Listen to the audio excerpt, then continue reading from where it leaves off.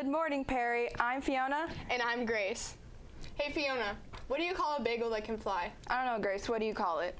A plain bagel. Joe creds to live. Now on with your morning announcements. The Perry gymnasts beat Massillon last night, 119.15 to 115.70. Kristen Peffer came in 5th on floor. Jaden Marich placed 5th on vault, 4th on bars, and tied 4th on floor with Megan Huvig.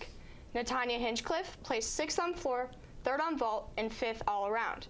Abby Dijak placed 4th on vault and beam, 3rd on bars, and 2nd all around. Paige Archino placed 2nd on bars, 1st place on beam, floor, vault, and all around. Great job, ladies. The freshman boys basketball team is currently 2-7. Victories have been over Hoover and Canton South while playing a challenging schedule of league and non-league opponents. High scoring has been balanced with Griffin Venus, Alex Blastock, Devontae Armstrong, Gabe Price, and Jackson Huntsman.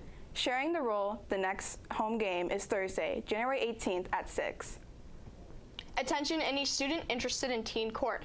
Mrs. Miner is taking applications for a second session.